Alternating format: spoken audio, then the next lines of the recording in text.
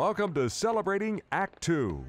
Celebrating Act 2 is the user manual for the second half of your life. It's so great to have everybody back with us today, and here we are again with Dr. Liz Lister. How are you doing, Dr. Liz? Doing great, thanks. How are you? Great. Dr. Liz, it's that time of year, at least down here it is for us, when all the weeds come out and my wife and I start sneezing.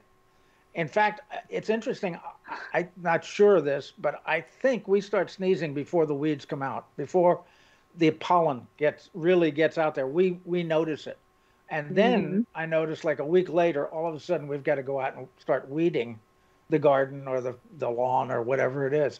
And I've probably been, my mother used to say, oh, well, you're allergic, meaning you have a proclivity to get allergic to almost anything. I don't know that was true, but I do have always had hay fever. And I wonder how many people get a serious allergy? Oh, that's a very interesting question. So most people don't have a true complete allergy, like you're saying. Okay, like the worst case, which is a different immune reaction than the seasonal allergies. Okay, so for example, if somebody eats a bite of shellfish or something that they're truly allergic to and they can't breathe, okay, that's what I call an allergy or an exposure to a particular antibiotic. When people say they're allergic to it, we want to really be 100% sure that we avoid it versus what you were talking about in your garden. So seasonal allergies, it's funny because the seasons kind of blur into each other a little bit at this point in the world's development.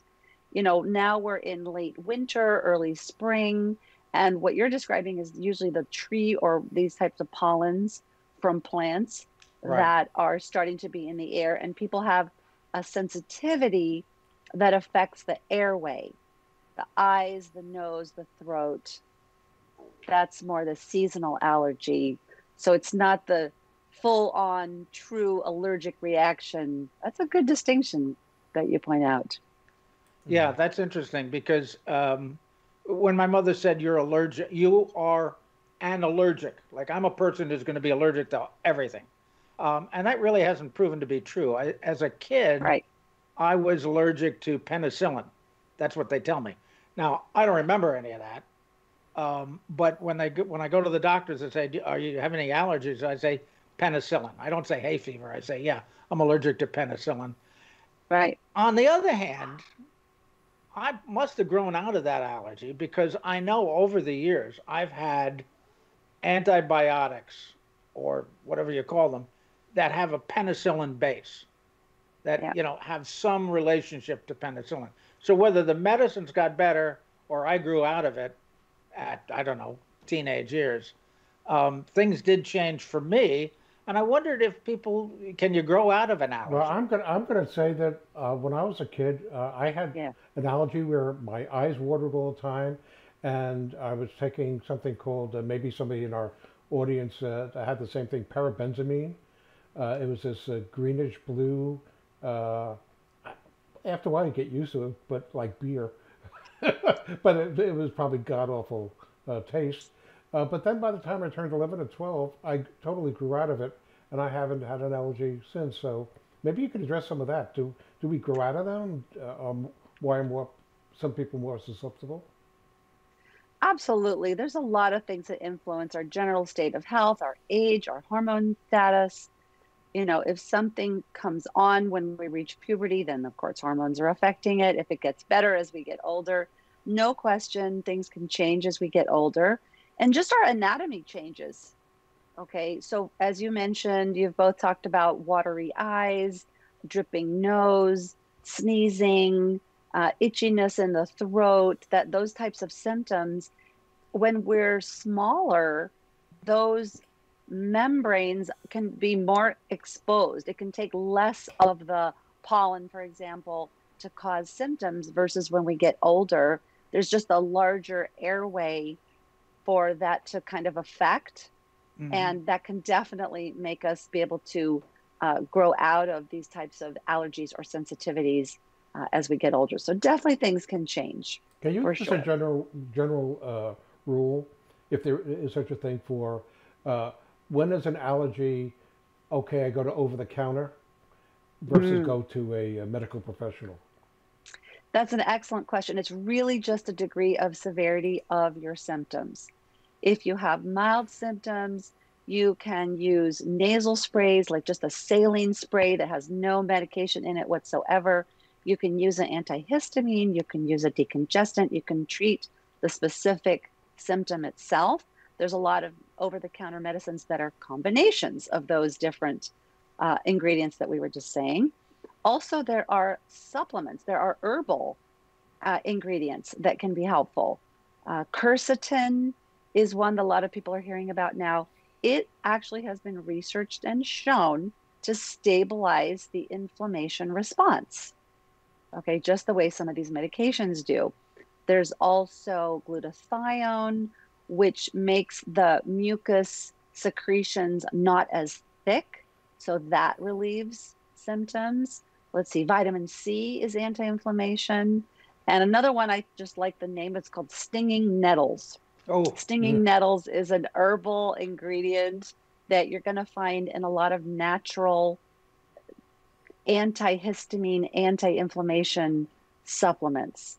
Lots of ways to treat it. And if all of those are not doing the trick, then you go to your doctor and they can give you something a little bit stronger, might have an ingredient that's by prescription, such as a steroid, as in a nasal spray with a steroid in it, something like that, if it gets to that point. stinging nettles are a very nasty weed. We have them all over. Every spring we get them, and we try to get rid of them. But I do know that particularly Asian cultures love to take the stinging nettle, and of course it really does sting if you touch it. It's a nasty feeling that you can't get rid of for quite a while.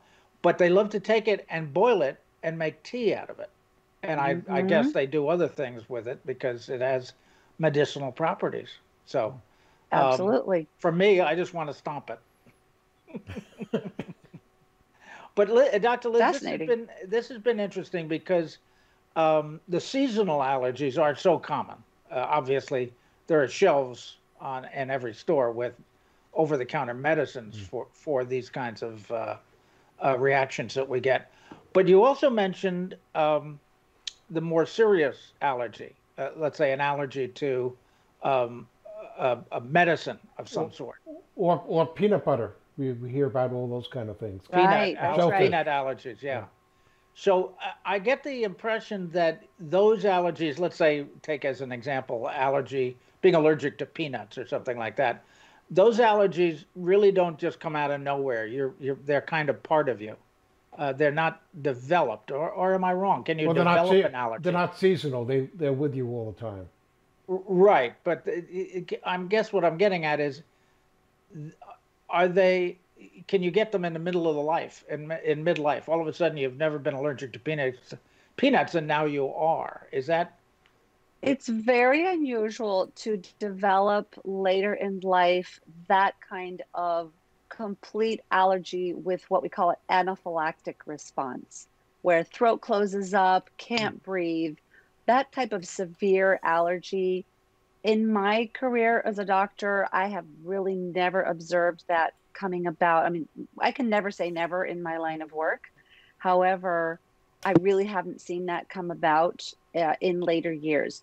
What I see all the time is the development of sensitivities, which is not the full allergy reaction, but a sensitivity, for example, to certain kinds of foods, or even to alcohol, or it can be dairy, it can be gluten. These kinds of sensitivities can develop as time goes by and our hormone levels change as we get older, and this affects the immune system. That I see all the time. Good distinction, important distinction, I think. It's been very, very informative. Thank you. Now, pardon me while I go sneeze. Please. Dr. Liz, it's great to see you again. Thanks for all this wonderful information. We'll see you soon. For more on Celebrating Act Two, visit our webpage, follow us on Facebook, subscribe to us on YouTube, and tell your friends. Celebrating Act Two is the user manual for the second half of your life.